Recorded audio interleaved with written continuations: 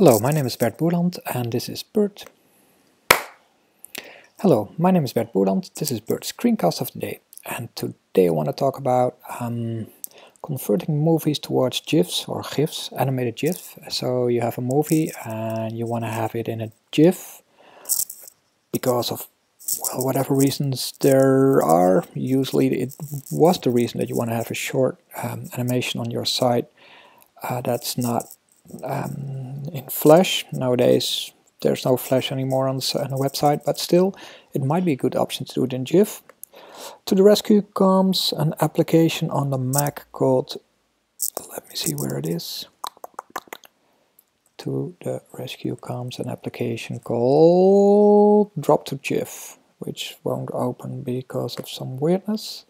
Let me do it again. Drop to GIF. There you go. It has some options. It can watch a folder, so it automatically can do stuff.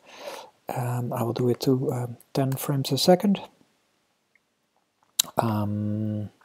Make it a bad quality. Here is an original movie from an photo booth. Okay, there you go.